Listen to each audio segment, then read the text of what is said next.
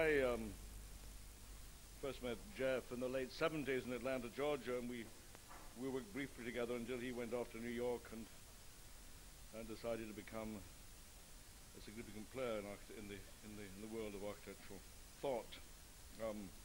Bahram Shirdel worked for me in Georgia Tech in the mid-80s before they came together. They didn't know each other, but didn't know each other well. I've never actually understood exactly whether they know each other now or not, but we'll learn this evening. I asked Jeff, we have had a kind of continual exchange over the years, asked Jeff to establish graduate design in '92, and for me it's been one of the great pleasures of this task. I think what is emerging out of it is a new model for education that I believe has much more significance than I've been able to demonstrate internally. I think within it, not only are we able to deal with issues that obviously can't deal with, but I think that this kind of procedure advances the discourse in ways that schools are unable to do. I believe that through this and also through the work of the last 10 years, both of them have achieved a position that seems to be significant within the discourse. Jeff is, I think, the most prescient of critics, and Bahram, seen best perhaps in the NADA competition, has one of the most visceral kind of senses of a kind of promise, of the prescience of the promise of architecture.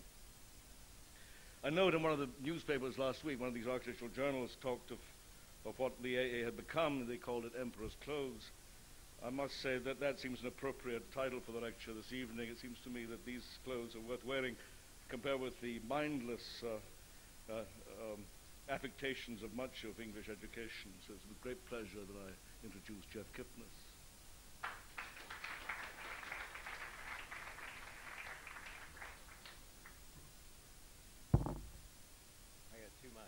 I've always been interested in the Emperor's New Clothes story and never quite understood why people thought it was negative. I mean, I thought the clothes were quite well designed and consistent with the most radical forms of minimalism, the type you see in contemporary English practice, I would say. I hope most of you saw the lecture last night, because in many ways I was delighted to see that and think of our lecture in terms of Alejandro and Fashid's lecture. There are many similarities. For one, a foreign architectural theorist will come up, speak a short while, show some work, including some student work, and then afterwards a tough Iranian architect will come over and grandstand. And I think that happened last night. And another similarity is that I too met my partner at Harvard, as did Alejandro and Fashid. In fact, when I met Bahram at Harvard, he didn't want anything to do with me, and I pursued him all over the campus shamelessly, you know, insisting that we become friends, because I mean, this is not an exaggeration, you know. I mean, I'd say, let's have lunch, and he'd say, no, I don't want to have lunch with you. I don't like you. There's nothing about you I find interesting. And I'd say, no problem, I'll pay for it. And anyway, I pursued him because I thought his work was so intriguing. At the time, I was working with Peter Eisman on the limits of signification, how to use extreme narratological processes in architecture to carry architecture through its signification systems that were so popular with less radical forms of postmodernism to the very limits. And I saw in Bahram's work an attitude about abandoning the entire project of signification and looking again at the project of space. I thought it was far more promising, and pursued him first as a friend and then as a kind of critic and associate consultant to his work with Andrew Zago, and ultimately as a partner. Unlike Fashid, I didn't marry my partner, although the partnership has felt in many ways like a marriage, at least in the Tennessee Williams sense of the term. So, those of you that read Tennessee Williams will know what I'm talking about. We had no idea how to present our work tonight. I mean, it's a partnership that's got nothing to do with two people trying to come together with a common set of ideas and then executing them. It's not how our partnership has been. Neither has it been in the same type of partnership as Peter Eisman and Jack Robertson had, which was a sort of partnership in name only, and you know, Jack would do Jeffersonian neo-historicism, and Peter would do whatever he was doing. Instead, a deeply common goal, one that I think was stated very clearly by Alejandro and Fashid last night, and that I'll reiterate today, has organized our work together and apart. And in that organization, a partnership is what we mean by the partnership. So trying to figure out how to do this discussion tonight, what essentially we decided to do is to lay out our 8-year body of work in front of us on the table and separately pick through slides. And then present, I'll try to present what I think our work is about quickly and, give you an overview of it. And then Bahram will do the same thing. I think you'll find that there's a strong coherence, but nothing like a kind of simple collaboration. So I don't know if this will work or not, but we'll try. Last night, Alejandro and Fashid talked about an approach to architecture which returns to materialization of space and its project of space and seeks to avoid or suspend the frantic search for architecture derived from sign systems. And in fact, I was intrigued. Can I?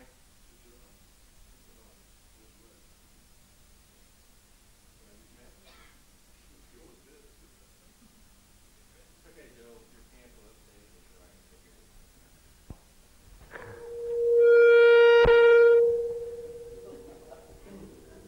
Unless they own us. What do I do? Just talk like this the whole way? Okay. Focus. This is an advertisement from from Time Magazine. Many of you have seen it. It's a very common theme. If you buy this is your ordinary brain waves without a computer. This is what happens when you buy a computer. Your brain turns into a kind of hopelessly boring collage of signs and symbols that are pastiched together to make a kind of rough figure of the Statue of Liberty. And this advertisement is reminiscent of that ad that goes, this is your brain on drugs, this is your brain on drugs with a side order of bacon. So, in fact, like Alejandro and Fashid and other people that are working, this is the more intriguing image to us, in the sense that it has a high level of coherence. It's not based on it doesn't repeat typologies of organization, typologies of form that are customary or received in architecture. It has a high level of coherence, but at the same time seems capable of staging a very high level of differentiation, which is different than the incoherent, incongruent disorganization characteristic of collage. And so the body of work I want to show you tonight over 8 years, which is about how long the lecture should take, has been our search for techniques to produce new kinds of coherence and that with high levels of ordination, or to bring high levels of ordination in a differential structure which does not depend on overdetermination and superposition of sign systems. And I'll just go through these quickly. Now, one nice thing about the partnership is that it allows me to take credit for a lot of work I didn't do. Some of the slides I'll show you, early projects Bahram and his partner did. But when I paid my partnership fee, I got ownership of these, so I can say that these are our projects. There's many ways to pursue fame in architecture. Quickly, I just want to show you a quick project and talk about the technique. The technique in this project was described in terms of local geometry. Instead of using high levels of ordinated figures of geometry like the grid or patterns, the pursuit in the project was to produce a new space, a blank space like that previous image on the left by techniques which we developed called local geometry, which would insert and co-inhabit the space of the Civic Center in Los Angeles. And this is one of the local geometry drawings. Soon after, we began to look at the relationship between near figure and weak form. These are two towers which were the terminal towers of an urban design axis in Los Angeles called the Olympic Towers. The idea in this tower was to take figuration, let's say in the manner of John Haydick, and abstract it towards pure abstraction, and then oppose that to taking a pure geometrical form and involute that towards figuration. So in addition to the repertoire of local geometry, in terms of form making, the idea was to pursue issues like the relationship between near figure in this tower, and you can see the sort of head, body, wing, abstracted to the point where it loses its specific figurative reference, and then bringing that into a relationship to a highly involuted, weak form project. The idea is that perhaps these would be able to engender interpretations in some sense like the Rorschach, or at the same time produce chance affiliations with other formal ensembles on the context. And so these are, I don't have the context slide, but these two tower sets sit at the two termini of an axis in Los Angeles. And then an array of these weak form figures spread throughout the context, which moves from one tower to the other.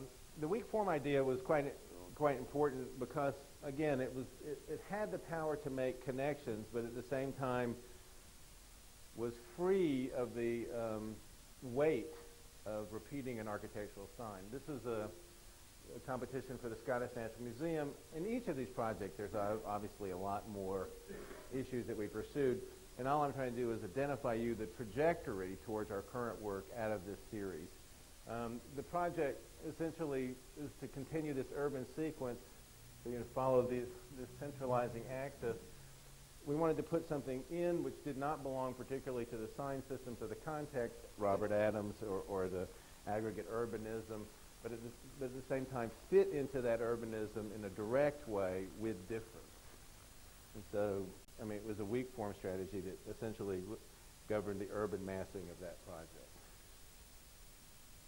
And so multiple affiliations between the context instead of just one. And if you look at the winning entry, one major ordinating system of the context is chosen, is emphasized by the project, and other existing orders in the context are thereby diminished. What we were hoping for was a project which would pick up and activate many of the systems without particular hierarchy. I mean, in a certain sense, this space is as important as that major axis. This gesture to this church is as important. I mean, this theater, I'm sorry, is as important as the view to this stone. So, and also the tripartite organization of three objects, which at the same time make super objects, such as indicated in that group. So the strategy of weak form allowed us to make what we believe to be far more complex affiliative relationships that didn't depend on direct signification, although, again, certainly depended on the tradition of formalism. Let me stop here 1 second to characterize our research, because the end of the lecture I want to talk a little bit about single surface theory, and the project that Alejandro and Fashid showed last night is a stunning example of one of the trajectories of single surface theory.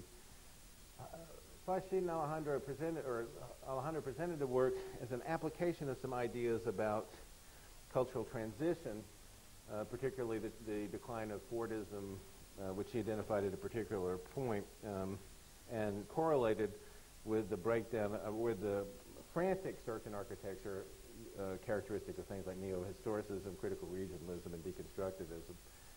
Now, I'm intrigued with that approach to the project, although we take a slightly different approach to the question of how you conduct. They characterize it as research. I say it's search. It's not really research. It's not research in the scientific sense. It's search. So you're searching for techniques.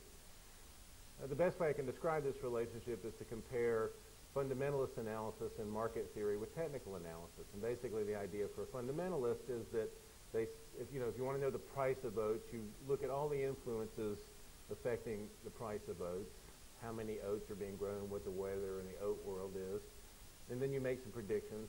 For a technicist, all you do is you look at the history, the recent history of the price of votes, and you assume that all the information that can be found about the price of votes occurs in the market, and then you analyze the market trends.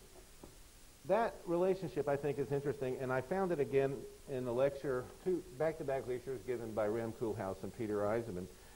Peter Eisenman essentially at the time was thinking about the consequences of dislocation and disjunction inherent in much of French post-structuralist thought, and his argument was something like this: for 400 years architecture has been pursuing a metaphysics of totality. Because of recent events in cultural history and cultural theory, which foreground dislocation and disjunction, architecture should be doing something else. And he's trying to do it. Rem Koolhaas gave us a lecture the next week, and he basically said, for 400 years, architecture has been concerned by the processional from the street to the piano nobile, beginning almost identical to Peter's lecture. But then instead of saying, because of cultural theory, we do something else, he said, but because of the elevator, that history is no longer valid and has been overturned by developments within architecture. So for me, there are two kinds of searches and researches that can be done. There's the fundamentalist approach, which essentially tries to apply changes in cultural thinking, or there's a technicist approach, which looks within architecture, the techniques of architecture, the material practices and technologies that are available, but most in particular, the design techniques, how you draw an axonometric, what types of axonometrics are available to you, sections, etc. And I think that's how our work is characterized. So all of these projects are pursued with an eye towards the internal design technique or technicist approach. Anyway, that was an aside, but I'll mention it. The Scottish National Museum and the week form. At the same time, we were turning our attention to urban design projects, and we were using grafting techniques. Instead of, this was a class Jacques-Cartier competition, which we were premiated in.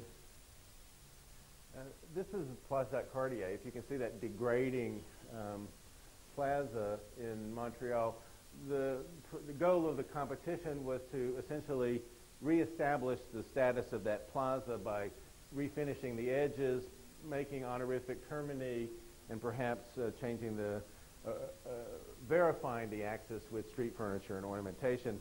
What we wanted to do was put in, yet again, essentially the urban organizational equivalent to a weak form, which could pick up the issues of the axes without reestablishing what we believe to be a discredited urban type. These are just small pieces of projects. At the same time, we did a project for the Montreal CBD, which we ran in parallel to the Place Jacques-Cartier, and they were asking for an urban design which would connect the historic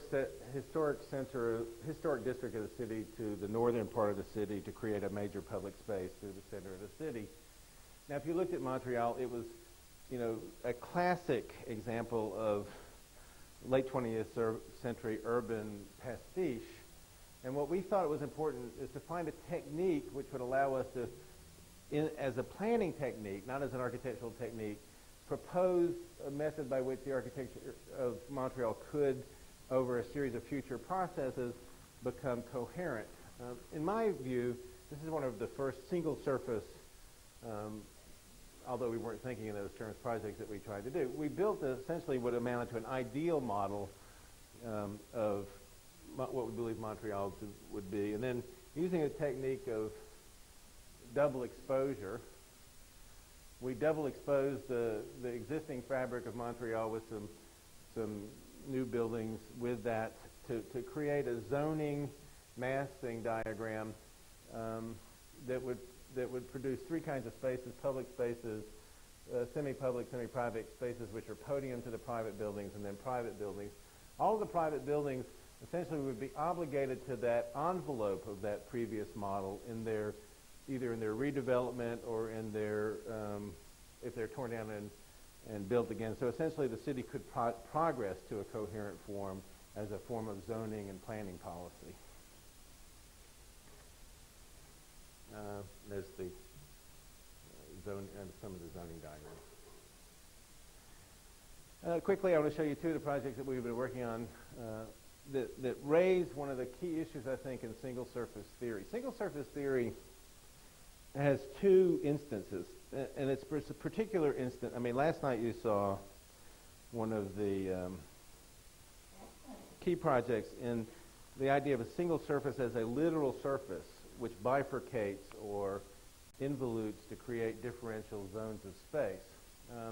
And that's been, we've explored that in many projects, and several others that are working in this area of decoded research are looking at this.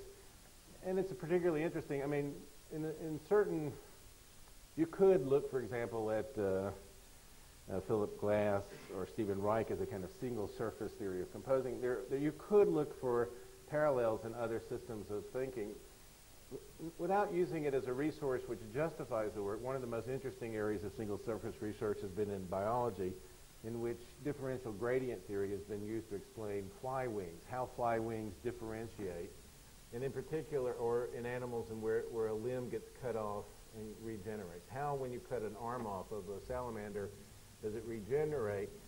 Essentially, it makes a differential gradient, single surface differential gradient, so that each cell, as it moves down the gradient, knows what it differentiates according to its location, spatial location on that surface.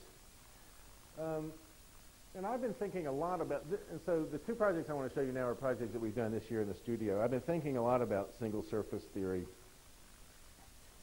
So this idea of one surface which bifurcates and involutes to create differential spaces without signification is a very powerful and attractive idea. It has a problem for me in that it has strong resonances with a very old metaphysical idea in architecture, this idea of substances. The single surface would be precognitive, pre-signifying, would be in some sense establish itself as an substance. And therefore,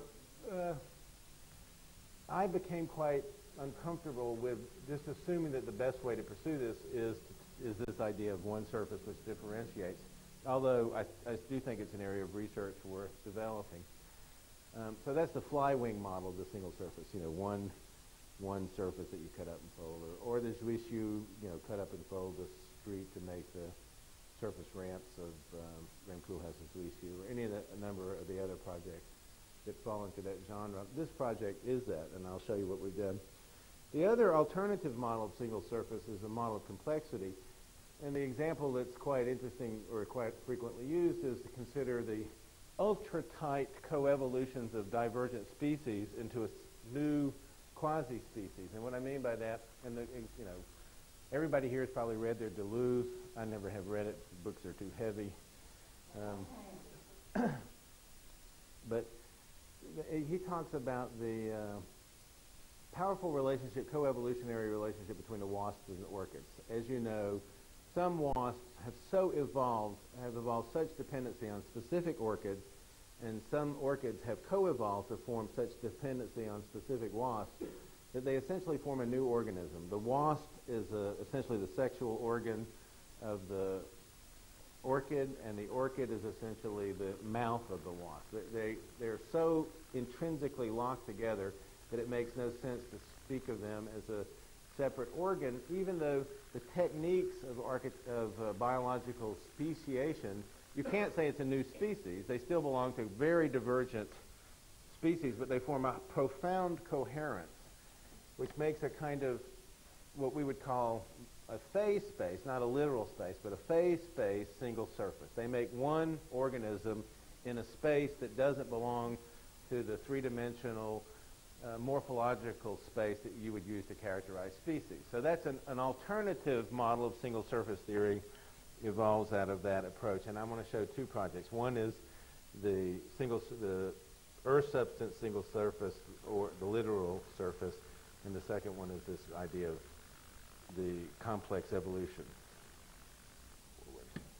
I'm sorry. This is a master plan for the north coast of an island in China, Hainan Island, in the city of Haikou. It's going to be a tourist district.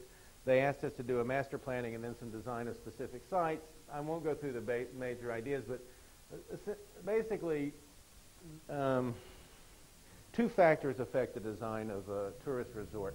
One is that the average time a tourist goes to a beach resort is 5 to 14 days, with the median being 7 days.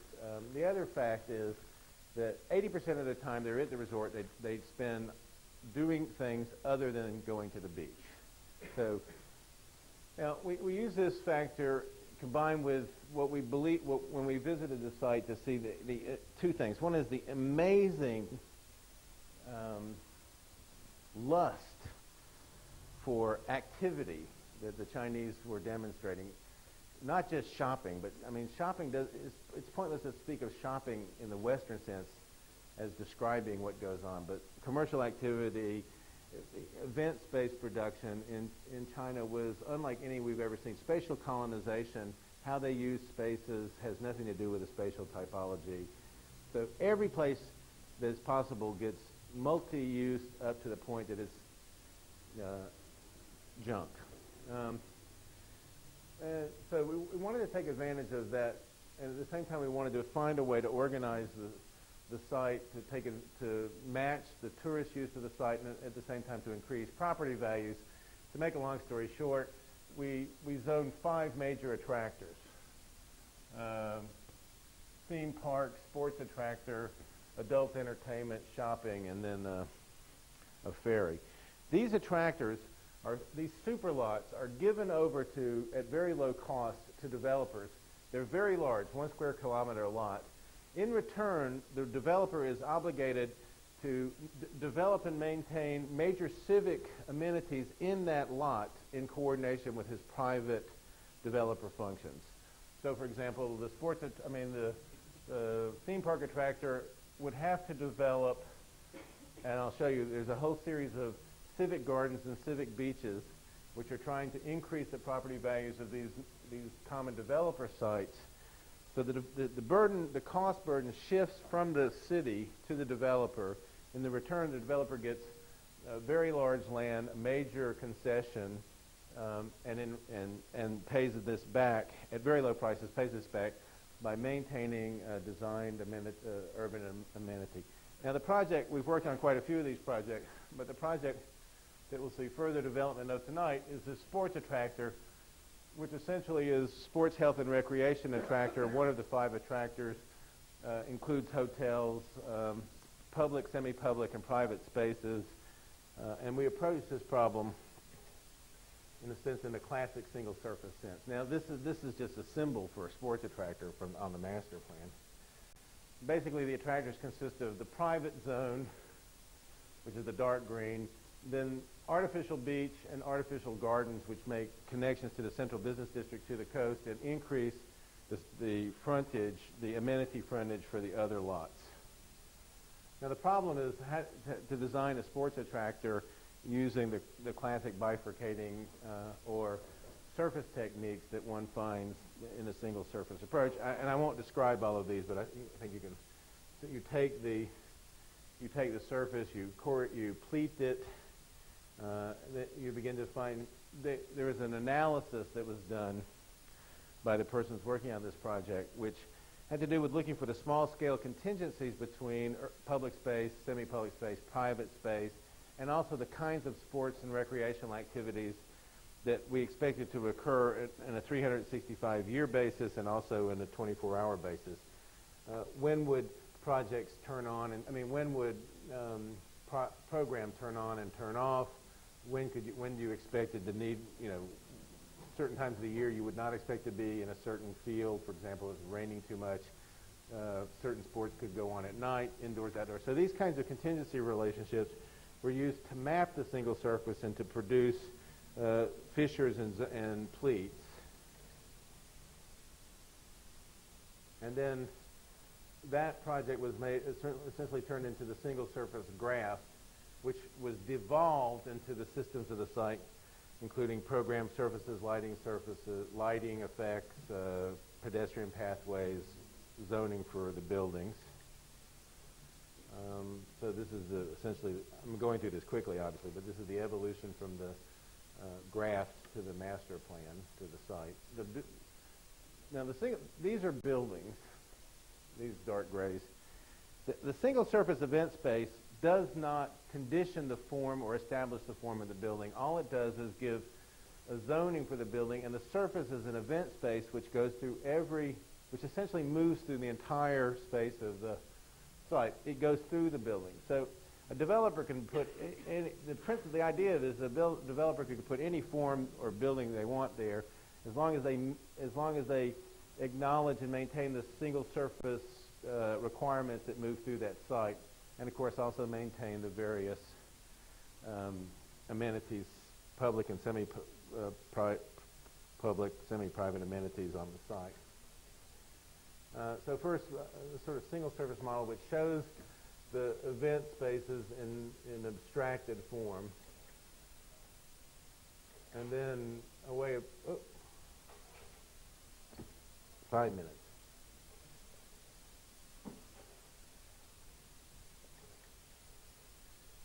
This is the beaches. No, where are they?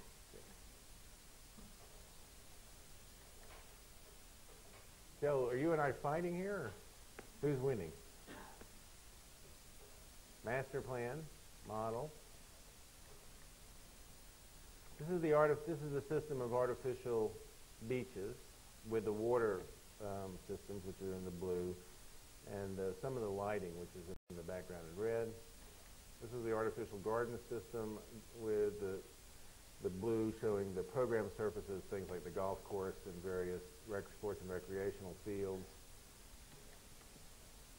This is the program surface that moves through the buildings, contains the golf course, circulation through the site, essentially one of the timed event spaces on the surface.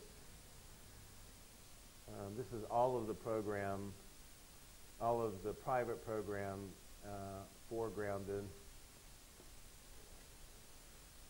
This is one of the night organizations where what's lit up essentially is an active organization, either activated by program or by lights or by policies which allow movement through that site.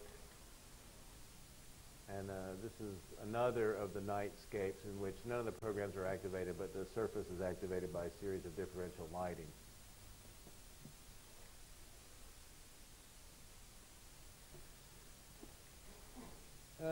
Quickly, the Yokohama competition.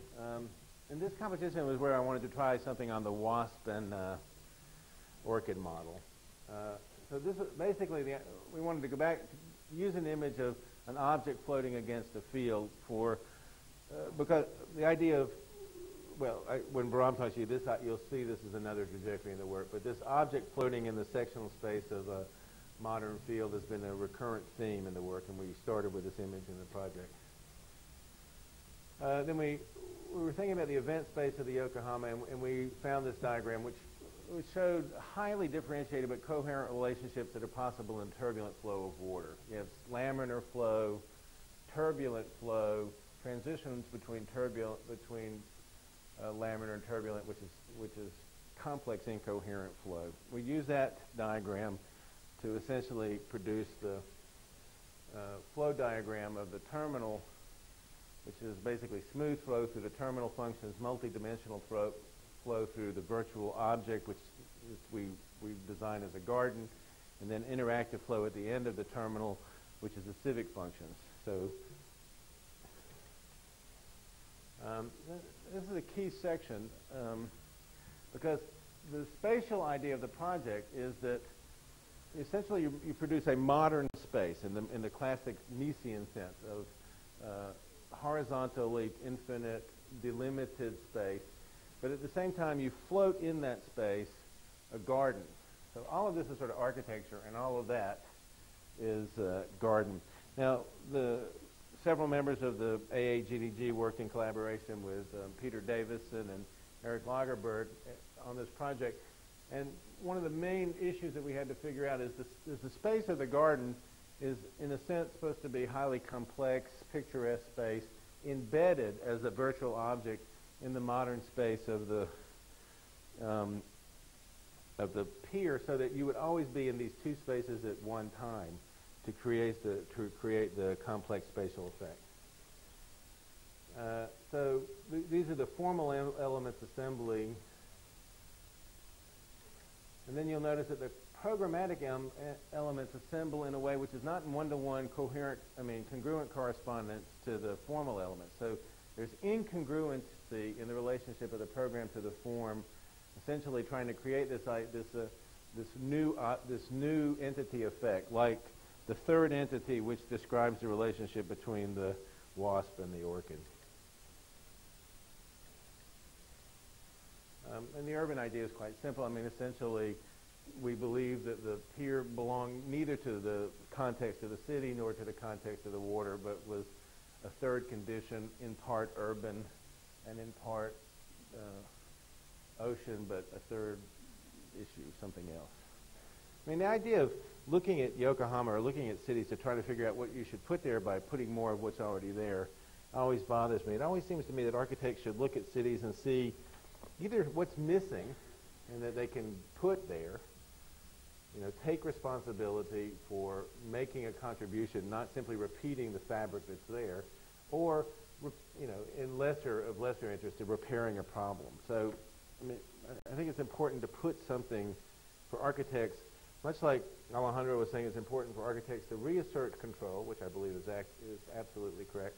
It's also important for architects to be a little more ambitious and a little more forthright in saying this city is not already okay and we'll just study it and put more of it there. This city either lacks something or could benefit from something new.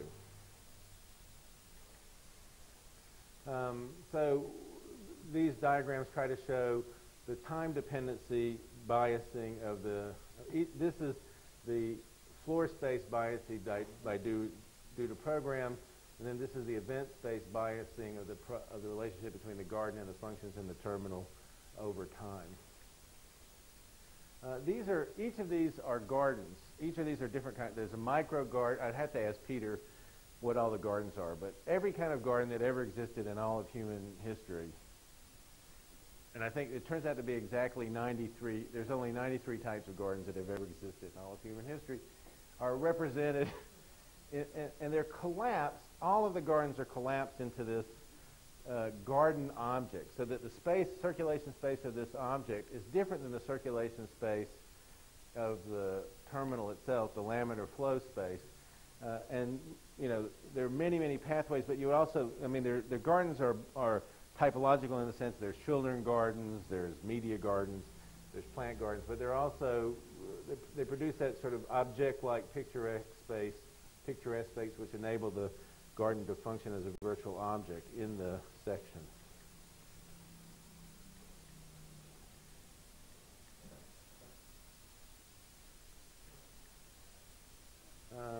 If we had drawn this, if we were able to have drawn this properly, this is the parking, this is the terminal space and with laminar flow.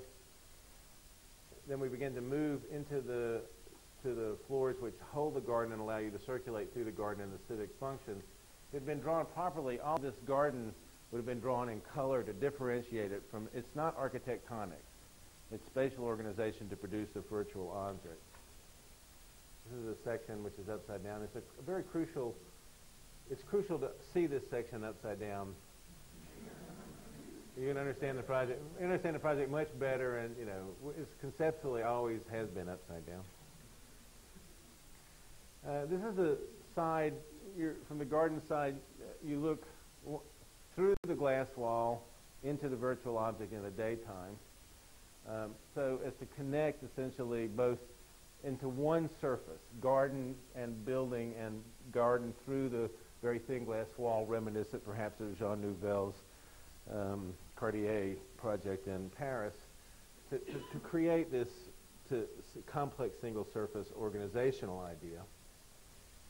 This is the side, the garden side, the other side. And that's my view of our work, so I'll turn it over to Veranda.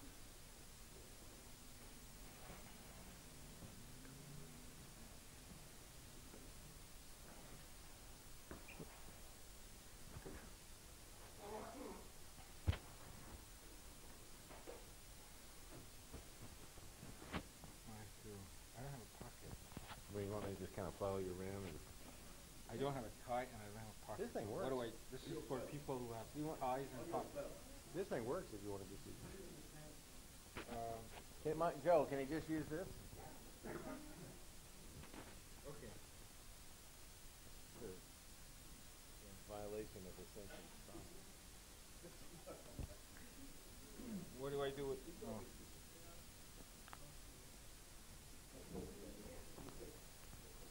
Like this? Good. Okay. This is all right, actually. I like this.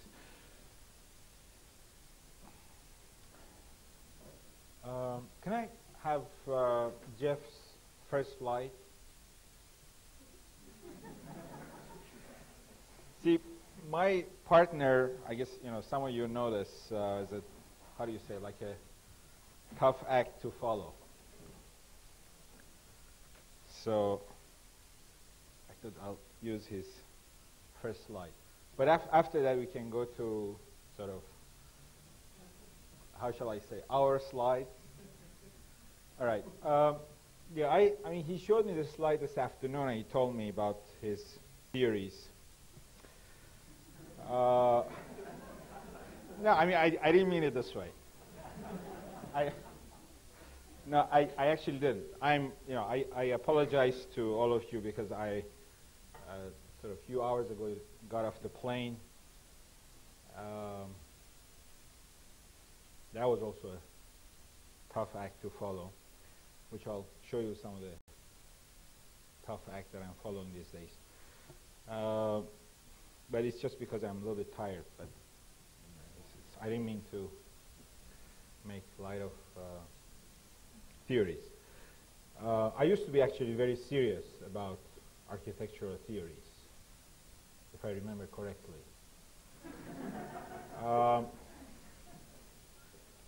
Nowadays, it's sort of a, I mean, it's been a kind of a quick transformation for me in the last couple of months.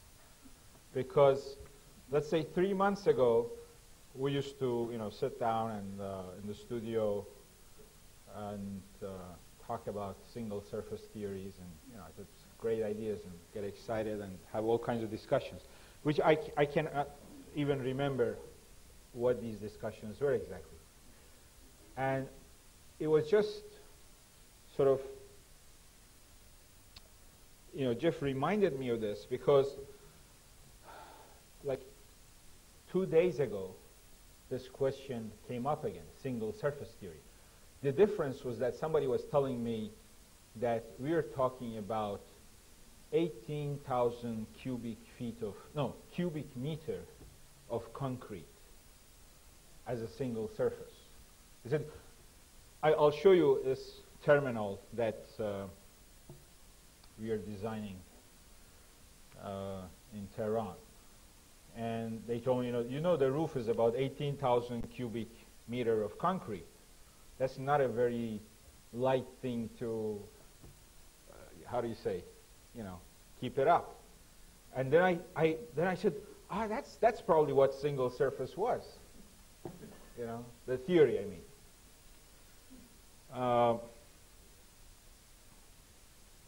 They also told me how much it weighs, but I can't remember that now. But I wanted to show you this. I mean, this slide sort of intrigues me. I just found that out when Jeff was talking about, because I thought this works, right? I thought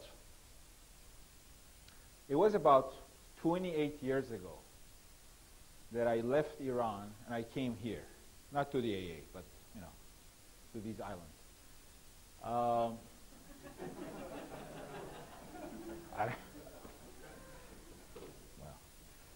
And I used to feel like this guy, exactly like this guy. And I think I made drawings, and I used to make paintings. That's how I got a scholarship to sort of come to these islands. I used to do things exactly like that, and I used to think like that. And when Jeff showed the slide, I realized that this is how I feel now. This is how sort of, I mean, if you open me up, I mean, you cut a section through me, right? And we used to love doing this, cutting sections and things like that through all kinds of things, even through bodies. We got that from Vesalius. That was our other partner, Zago, who taught us that. So if you cut a section through me, that's exactly what you get. And in a certain way, I mean, I think I feel fine right now because I think more or less I got to where I wanted. And so, you know, about 28 years, I got to where I wanted, more or less. Maybe a few more years, if you cut a section and you see absolutely nothing. And that would be really great. Okay, we can maybe go to my slides now. Thanks for your first slide.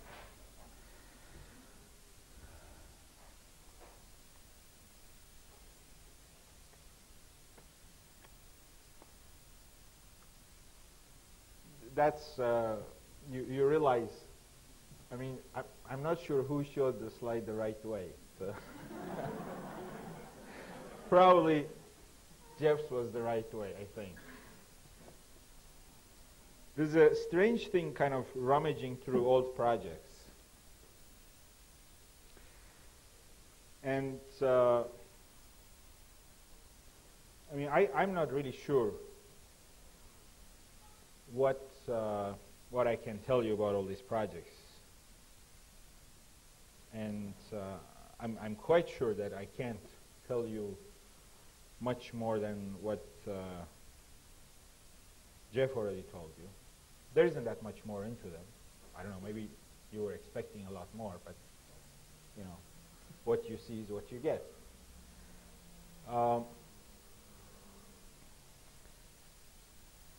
But what I can tell you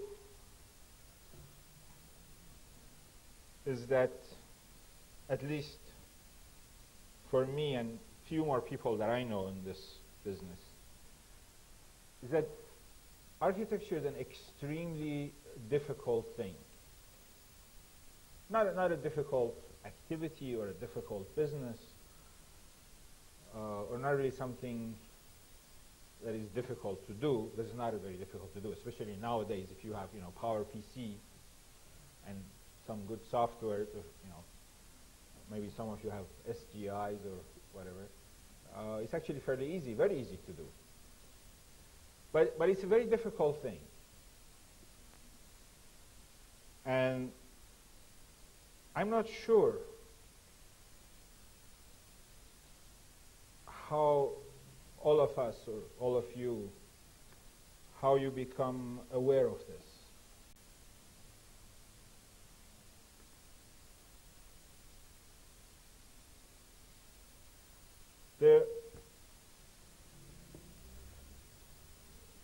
I mean, the work that I've been doing with Jeff, and at times also with a couple of other people,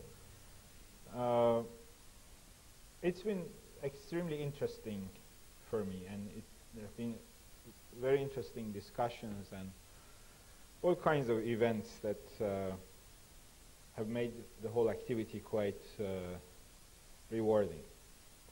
But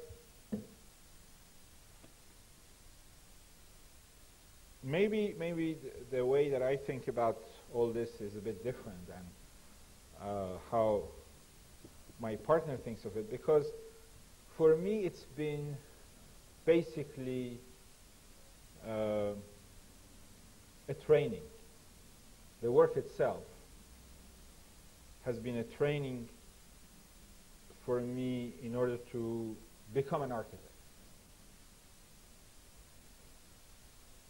And each project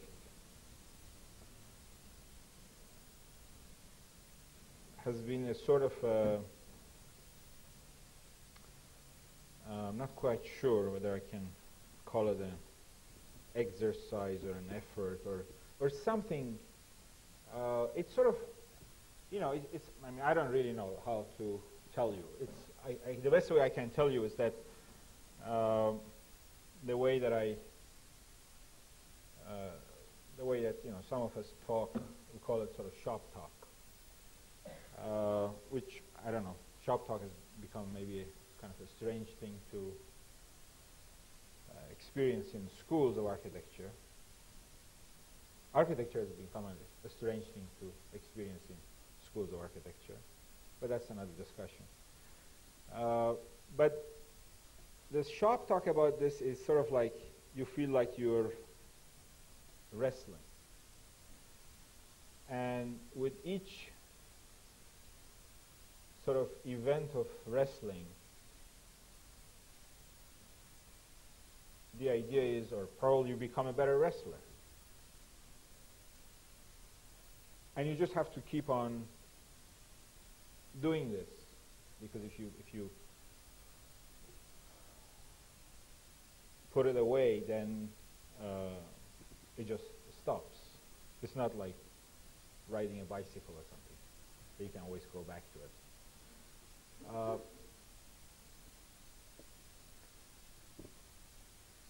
There were a number of projects, like a lot of the projects that Jeff showed you, and I'll run through them. Maybe we can sort of, can I change this here? It says forward, yeah, that's it? Oh yeah, good. Yeah, so there are a number of projects. I mean, that was the blue button. Oh, the one that's not on. The one that, all right. The two Montreal projects, you know, like this project, I mean, the basic thing for me in this project was to learn a certain idea of geometry, to put that geometry into practice in the form of these towers. And that was just one thing. And then I was able to take that geometry in this project and carry on with that in the next project. And a few projects came out of this same geometry. And they were basically, it's all sort of like one project. I mean, I would call it, let's say, a project of architecture.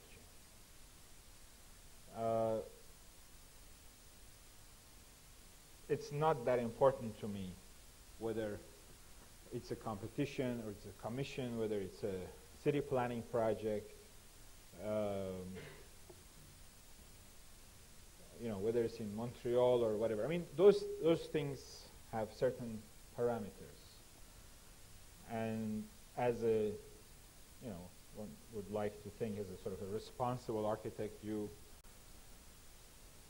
take those into consideration, and they do matter. I'm not trying to say that they don't matter. But it's not the main event. The main event is that you're training yourself. You're trying to figure something out and accomplish something in each project. Each project is sort of a vehicle for your, or in this case, for my project of architecture. And I'm trying to sort of go one step further to sort of to become an architect, one step further in sort of learning how to become an architect.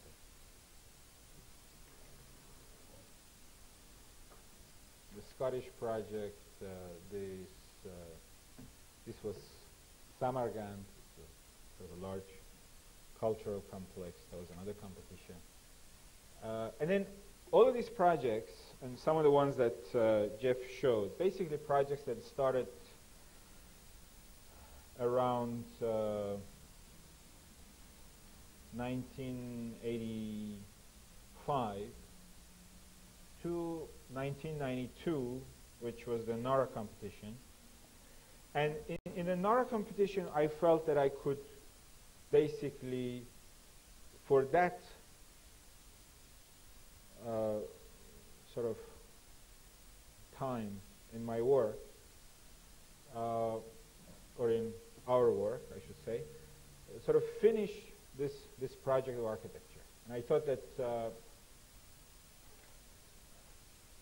with this project, I could manage to use all those techniques which we used in the other projects and bring everything together and produce it. Produce it to my sort of satisfaction. I was sort of, for the first time, it lasted like, 10 seconds, but for that 10 seconds I was satisfied that I've accomplished something. And then for, a little bit longer, some other people that I appreciate immensely were also satisfied that something was accomplished.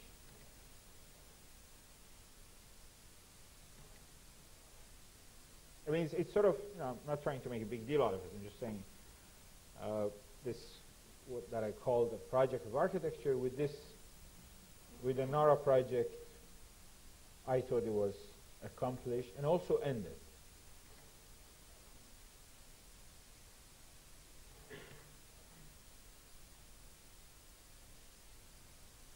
Like the form, the sort of the external form of the project was, I feel strange saying this, but I don't know how else to describe it, was totally satisfactory to me. Maybe it's not much, but I mean, it was sort of the best thing that I thought we made.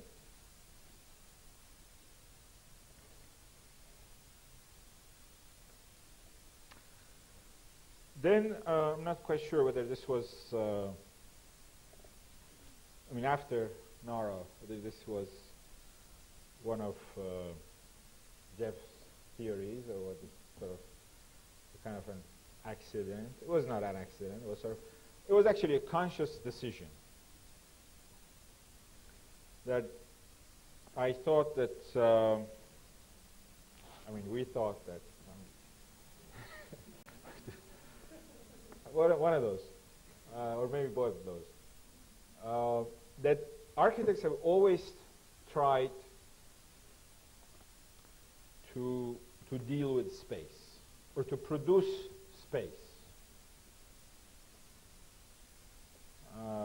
I don't really think that anymore, but that's what I thought in '92. So, and I thought that architects have always gone about this indirectly. And if the idea was to produce space, but the way or the technique or whatever, the activity to do it was through form.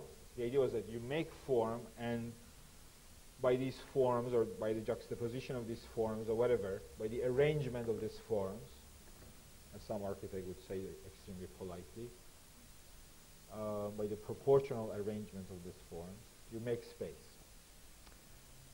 So I thought, what about if we just drop form? I thought, maybe we made enough form. Or at least we made a lot of form.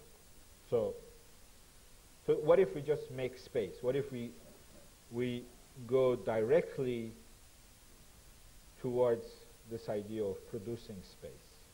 And then these projects, which I tried these, and Jeff tried these with some projects in Berlin.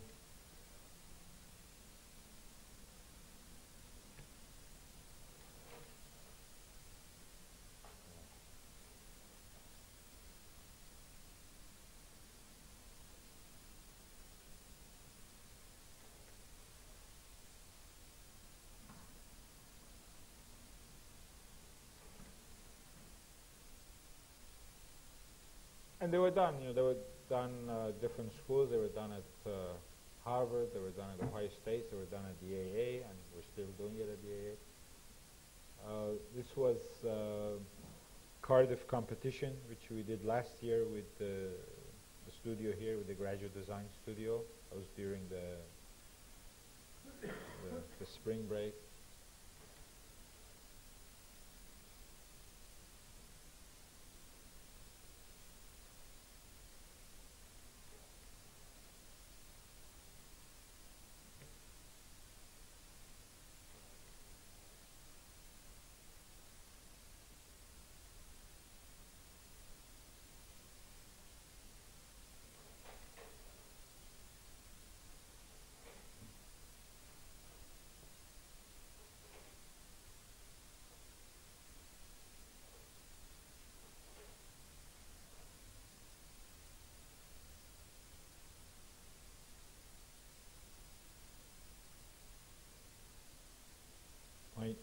Sort of changing this too fast? Is this what's happening, or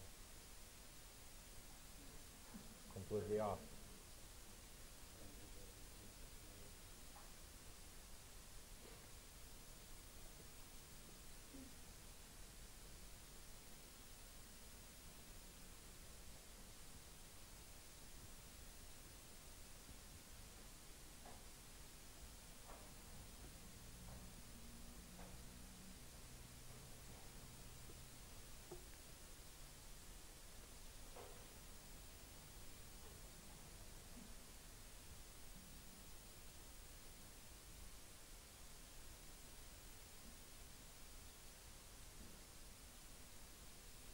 Is it okay now?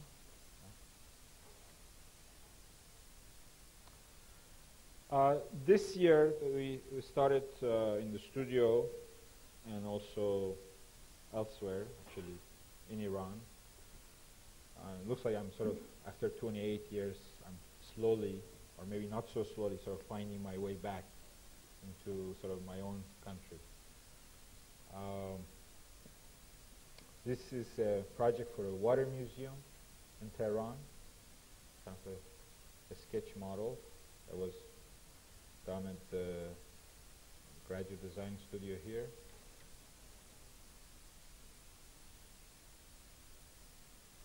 And it's kind of, I'm not quite sure why that is, because we started with this idea of sort of trying to deal with space directly, and since then all of the projects, with the exception of the airport, they've all been sort of not just to do with water, but they've all been sort of immersed in water. I don't know why.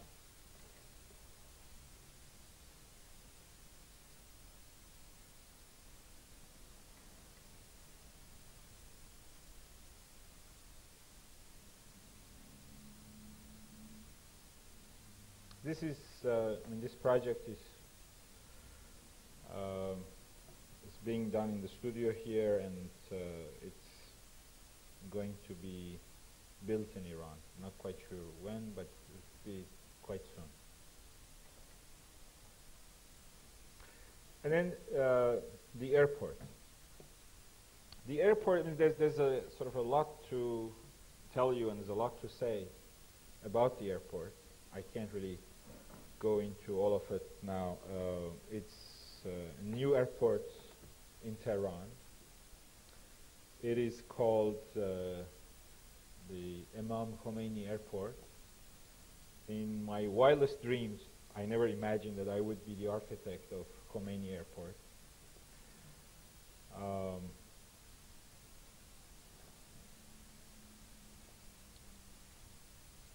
And it's going to be quite a large airport when it's finished. It's about it's going to handle something between 45 to 50 million passengers a year.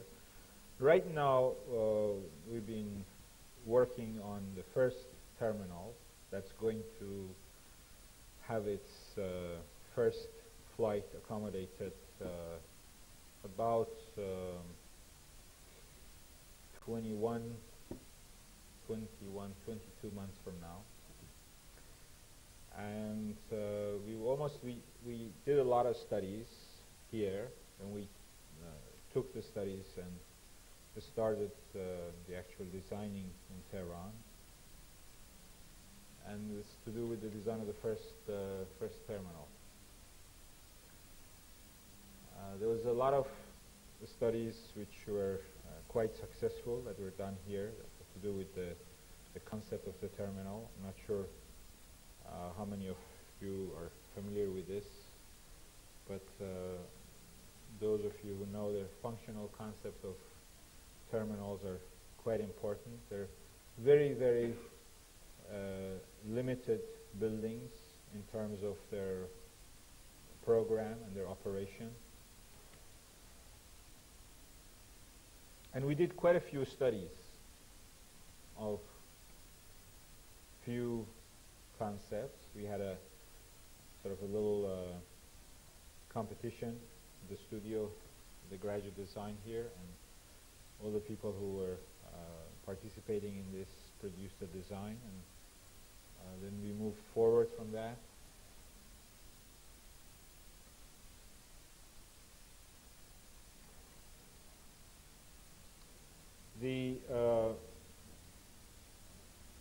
The idea which we've been working on and now has become sort of, I guess, suppose the official design, at least until when I talked to them this afternoon, it was the official design. It changes, it may change every day. It's a very hard situation to deal with. There are a lot of people who are against it. There are a lot of other architects who want to somehow get the project. It is the most important project going on in Iran.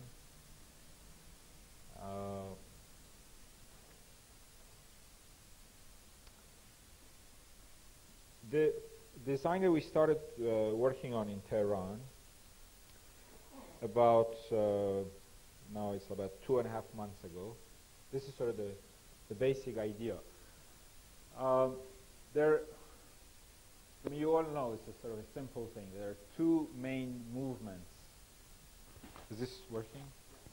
There are two main movements in almost any terminal. It's the movement for arrival, which is from, let's say, airside. Oh, it's okay. I already have enough gadgets. From airside to landside. I mean, this airside means this is where the planes come. Make sure. And then the movement from landside to airside, which is departure. What we have here is something that has to do with three sort of waves. Two of them is the movement. Two of these waves are the movement for arrival and for departure. And then there is another one that goes across these, sort of the red zone. And that's the movement of the public. It's quite a simple idea. I mean,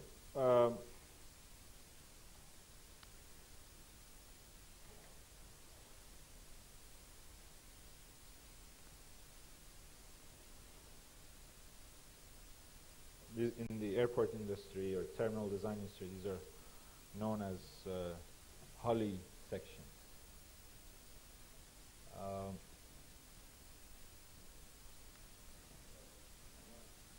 I'll explain it. What was I going to say? Yeah, one of the main ideas, I reduced this basically to three main ideas for this project. One of them is that a terminal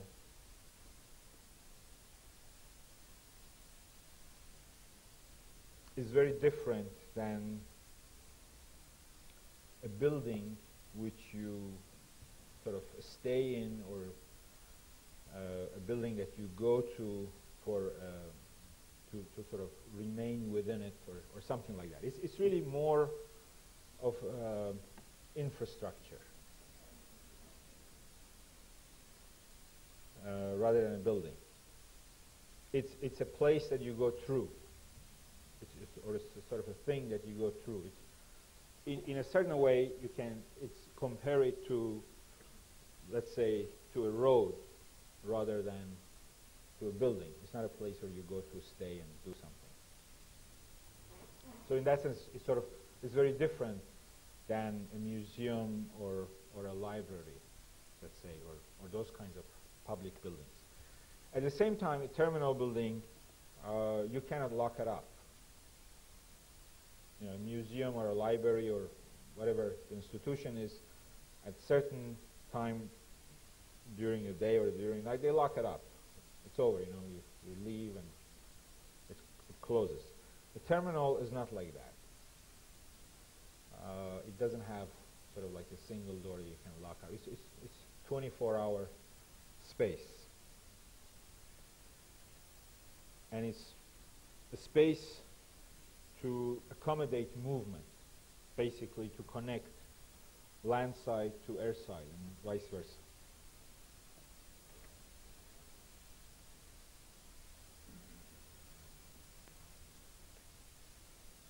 And it's very clear, it has two sides, again, the land side and air side.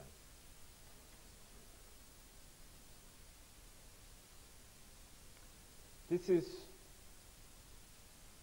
more or less a typical section of this terminal that we've been designing. This is the land side, and that's the air side. That's where you have jetways or air bridges that connect to the door of the plane. And this is where you have the road, the curbsides, departure, arrival curbsides, that in this case go through sort of the first part of the building. They become part of the building.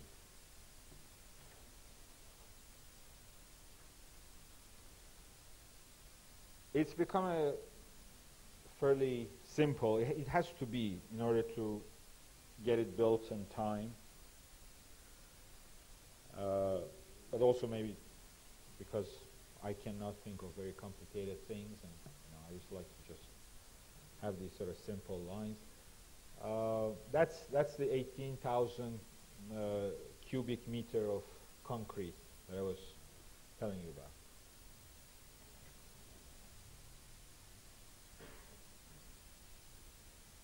Altogether, it seems to be a very simple form, but it's actually not, and it's a very fluid form. And every time you sort of touch it, every time you want to, what I mean by touching, every time you have it on the computer and you want to take a section or a plan or something, it changes, and it's sort of, I don't know, it's very fluid. And we've gone through a lot of variations of this form, and it's always changing. I think it just has to come to one day, which will be very soon, in a matter of, I don't know, 10 or 2 weeks, 10 days or 2 weeks, where they're going to start pouring the first parts of the foundation. You know, it's an old country, it's an amazing site, you know all this. It's vast, you know, there's no little islands. It's very big, huge. And wherever you dig, or wherever they dig, at least they find, I mean, the last thing was they found something which was a kind of some rooms and porcelain and sort of black porcelain, black stuff, porcelain, that kind of stuff, which was which dated back to 7,000 years. And that's not unusual in Iran. Everywhere you dig, you find those things. No reason to stop the airport, they tell us. So it doesn't matter, you know, wherever we dig, you're going to find something. And you dig under that, you find something else. That's sort of the basic form. This version I never saw before. I don't know. It always, like I say, it always changes.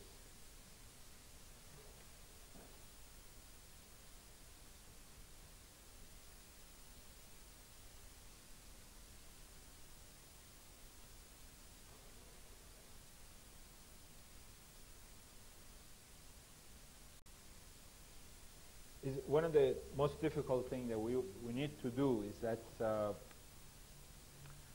for the surfaces of where you have passenger movement, whether it's arrival or departure, they have to be flat according to IATA regulations. There are a lot of regulations. Like I said, it's a very limited form or a very limited program. And then we have this form which it has, as you can see, has sort of difficulty to deal with sort of these flat surfaces. Actually, it's a very simple idea. There are two boxes, and I've now presented this project quite a few times to a lot of different people, and every time I present it, I have to present it according to my audience, and I have now completely sort of lost how I used to think about it.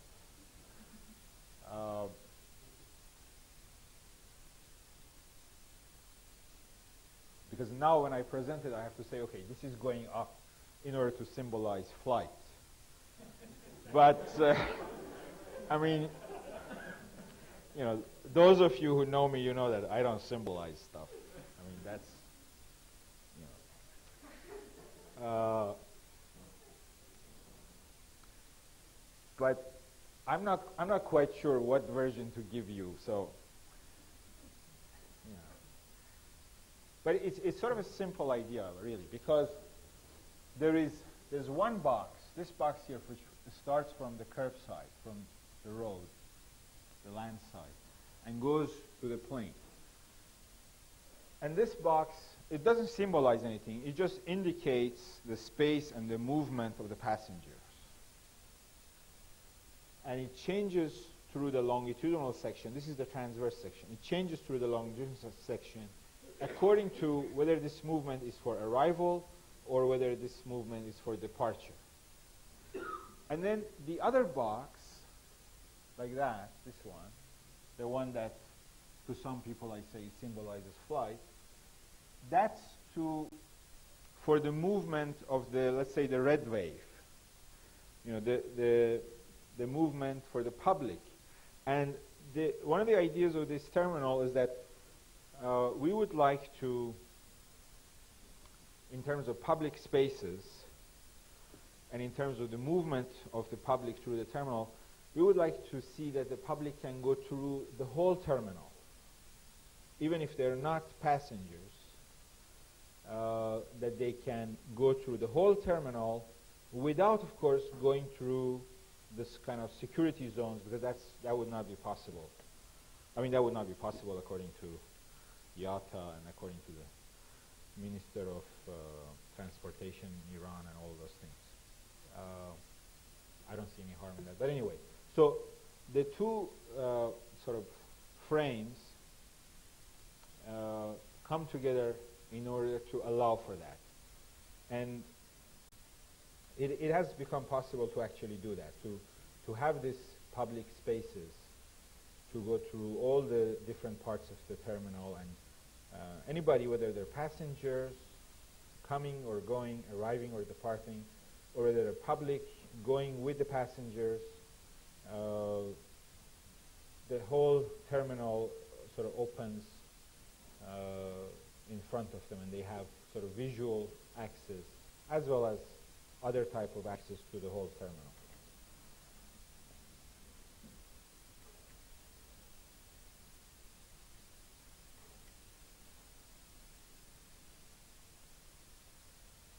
That's sort of the basic image of it from the land side. As I said, it's the first terminal, and there are going to be other ones added beside it, and then the other ones that would connect to it on the south side. This has to do with the north runway. And maybe I can use that. How's this? Okay. Yeah. See, this is, I mean, the form is literally, you can see these waves, Again, I mean, don't quote me. I mean, I didn't start thinking about waves. Now, that's another way to explain it. So that's the part which is for arrival. This one here, this wave, that goes from land side to air side, that's for departure. And then this whole thing here is for the public zone. And the departure road goes sort of not inside the building, but through part of the building where the structure is extended. And then there is a connection which we haven't designed yet. This is just sort of for now. This is a connection from the train station, which will be here in a few years, to the terminal.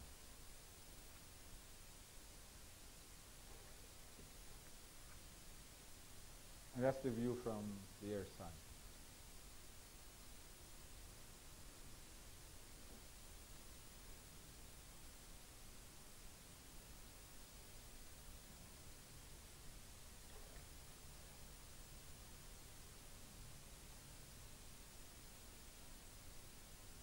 Sure, you all know what this is.